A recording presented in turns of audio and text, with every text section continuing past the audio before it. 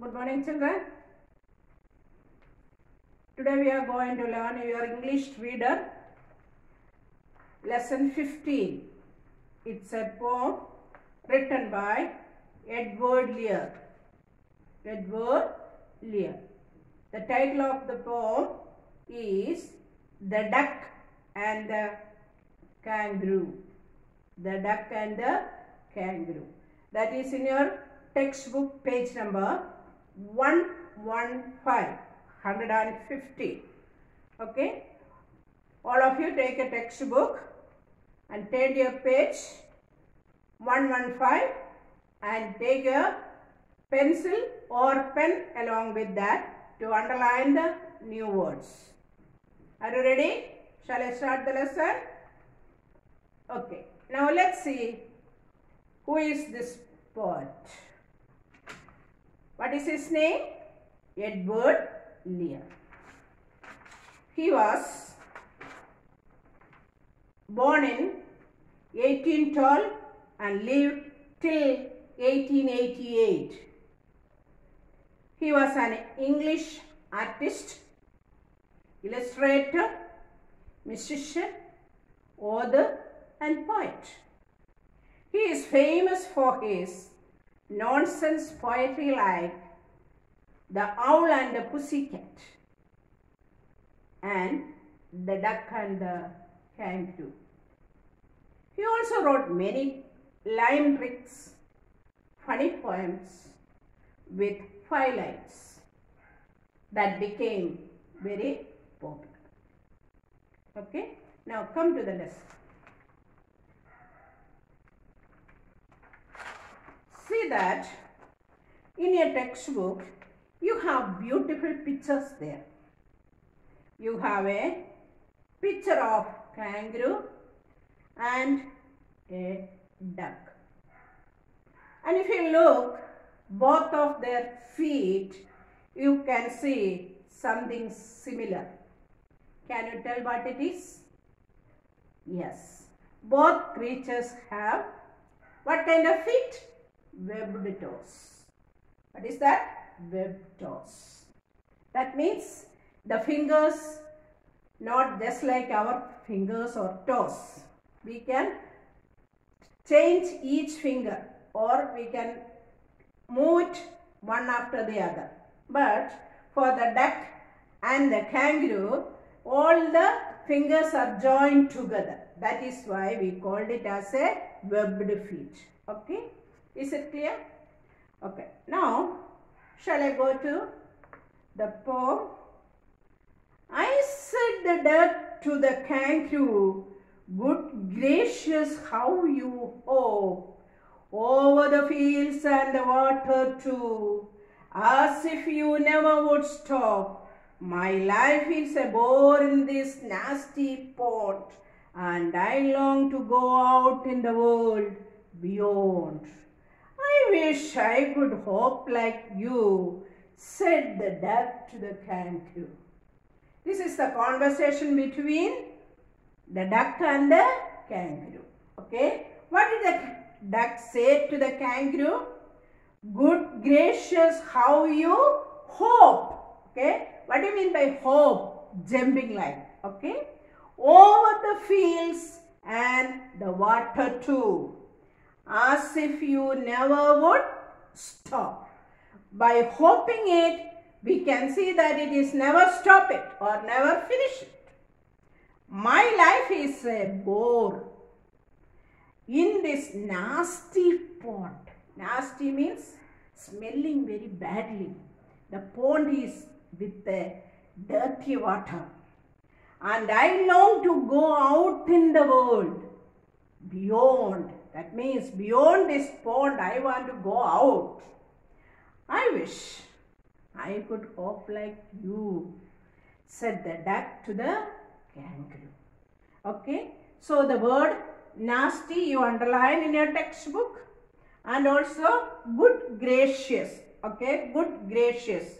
Good gracious means it is very express and surprised to see how you are hoping it. Beyond the field or over the field and over the water too. Is it clear that first lines? Okay. Now, shall I repeat once more?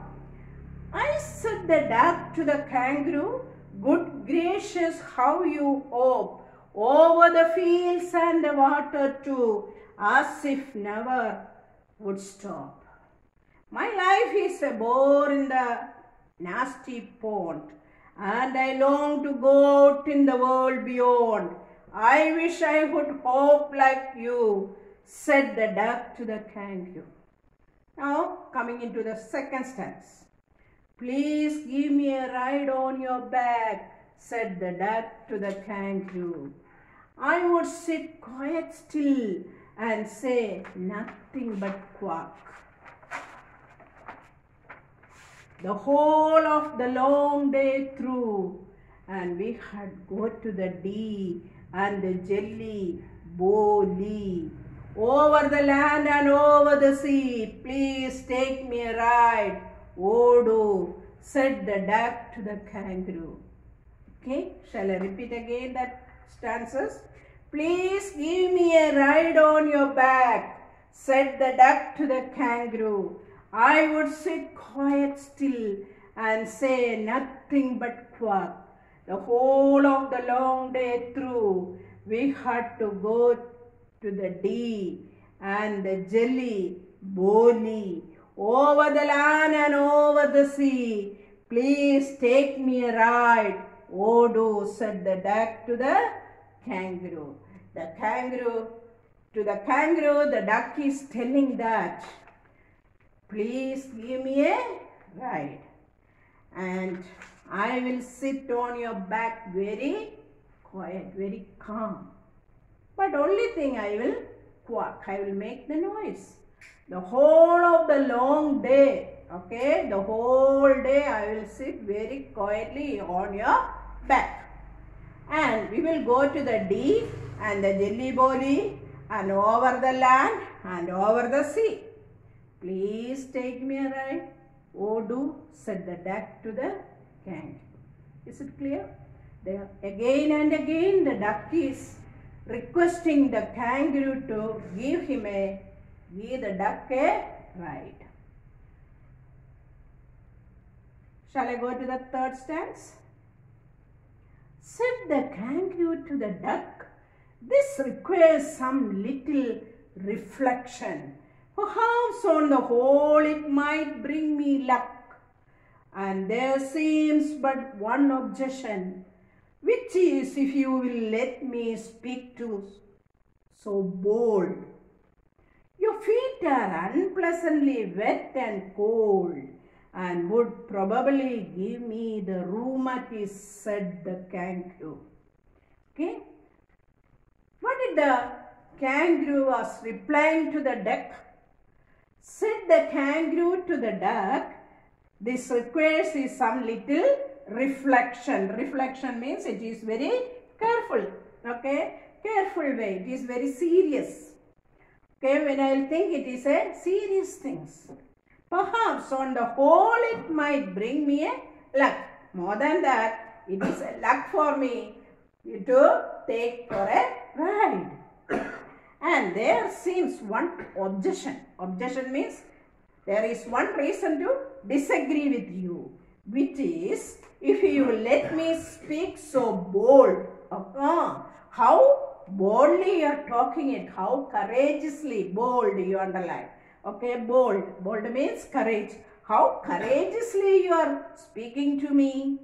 Your feet are unpleasantly wet. Underline the word unpleasantly. Your feet is not at all good because it is very unpleasant. And also very cold. I feel cold. And would probably give me the rheumatism. And if you will sit on my back for a long time, what will happen to me? I will get a rheumatism. Rheumatism means romanticism. Okay, underline that word, romanticism. So, the kangaroo was giving many reasons to reject the duck. Okay, shall I read again that stanzas? Said the kangaroo to the duck, this requires some little reflection. Perhaps on the whole it bring me back. And there seems but one objection, which is, if you will let me speak so bold. Your feet are unpleasantly wet and cold, and would probably give me the rheumatiz, said the kangaroo. Okay, is it clear for you? So, I have one objection, that your webbed feet will keep it on my body for a long time. What will happen to the kangaroo? The kangaroo may get what? Rheumatism or fever. Okay. Now, see the next stanzas. Said the duck, as I sat on the rocks, I have thought over that completely, and I bought 4 pairs of worsted socks, which fit my web feet neatly. And to keep out the cold, I have bought a clock, and every day a cigar I'll smoke, all to follow my own dear true love of a kangaroo. The duck is again requesting, and as I sat on the rocks, the duck is telling that from the pond I will sit on the rock for a few minutes. Then my webbed feet will completely dry it up. Then I bought 4 pairs of worsted socks. Worsted socks means, underline that word, that is woolen socks. Okay, woolen socks, which fit my web feet neatly. It will be very tight for me, so it will not feel cold for you. And keep out the cold, I have bought a cloak. Cloak means a robe. Okay, so that will use for him to use. Okay, and every day a cigar I'll smoke, all to follow my own dear true love of a kangaroo. So please give me a ride. Then now coming into the last stanza. What is the action of the kangaroo? Said the kangaroo, I am ready. I am ready. All in the moonlight pale. Okay, pale. P-A-L-E, pale. Okay, all in the moonlight. Pale you underline. That is a light in color. A light in color. Okay, the color fades. But to balance me well, dear duck, sit steady and quite at the end of my tail. So away they went with a hop and a bound, and they hopped the whole world 3 times round. And who's so happy? Oh, who was the duck and the kangaroo? Okay, so the kangaroo was telling to the duck, I am ready to take you for a ride. So how happy the duck will be, isn't it? Yes. Okay, when they are going in, they are going to the moonlight and also the daytime. But the kangaroo is telling to the duck, you have to balance very well, because I used to hop very fast. You should not fall. So sit on my top very steady. Sit steady. Okay. And quite at the end of my tail. And you should be very careful, and you have to sit only at the end of my tail. If you go at the end of the tail, what will happen to the duck? The duck will fall. So away they went with a hop and a bound, and they hopped the whole world. How many times? 3 times. Okay. So they hopped and went all around the world for how many times? 3 times. And who's so happy? And who? Asked the duck and the kangaroo. Who all are happy? The kangaroo also happy, and also the duck also happy. So they both had a fun time, and they hopped around the world for how many times? 3 times. Okay. Now, did you enjoy the poem? So this is the poem. You have to study and also how they were enjoying when the friends joined together having a fun time. Okay, so always we should have a friend to join with us whenever we will go for a journey like this. Okay, now let me ask you one question. The duck hated the way the kangaroo hopped. True or false? The duck hated the way. Yes or no? No. Okay. False. It is false. The kangaroo didn't want to take the duck for a diet. That is also false. The kangaroo didn't want to take the duck for a diet. False. The duck fell off the kangaroo's back. False. Okay. So that all three sentences given in the textbooks are false. Okay, now go through your poem and learn it again and study the new words and its meanings.